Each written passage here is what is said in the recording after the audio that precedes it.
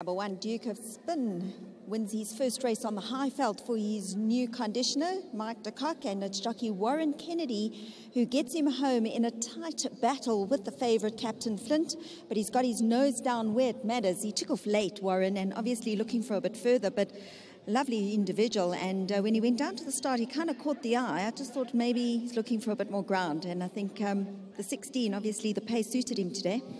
Yeah, you hit the nail on the head. Was definitely also looking for further. I think stroke of genius from Mr. de Kock being in the 16. He's been off for a long time.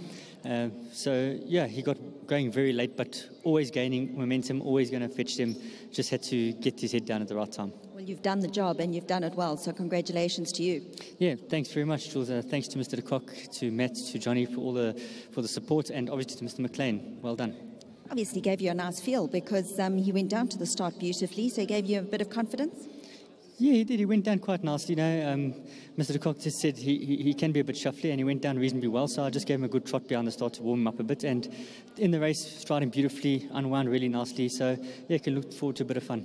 Congratulations. Anything else from your side today? You've got some nice rides coming up still. Yeah, Jules, I think I'm competitive throughout. It's not an easy card. It is quite competitive, but I've got squeaks here and there, so we're just hoping for the best. Well done. Thank you. Congratulations. Well done to you, Mike. Nice to have a horse like this coming up from KZN, and he's put up a good performance here on the Highveld today. Yeah, he had. We were quietly confident today. You know, he's got some useful form in KZN, and Dave's been very patient with him.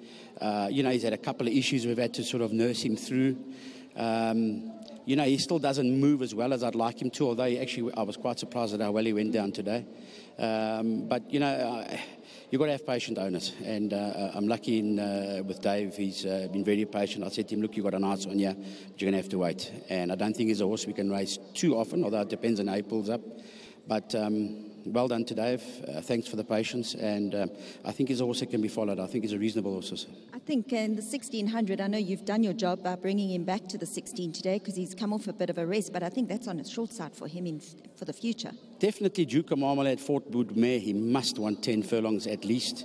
However, his last start over 1600 wasn't that bad to PLO on the poly leading, which is something I didn't want to see today. I said to Warren, whatever you do, you've got to give this horse cover.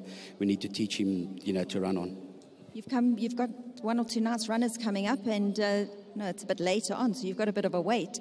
But Calhoun and I think it's Ominous coming up in the 10th. Yeah, I think I would like to have had a run into Garoon last week. I would have been a lot more confident this week.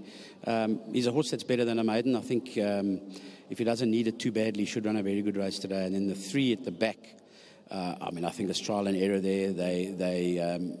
They're 3 reasonable horses, so we'll see. But I think it's quite a competitive field. Thank you very much. Well done. Cheers, thank you. Congratulations. Well done to trainer Mike de Kock. Well done to Dave McLean. And well done to Winning the Breeders' TURFFONTEIN stud. It's Warren Kennedy who comes through with number 1, Duke of Spin, the son of Duke of Marmalade, who opens up the jackpot.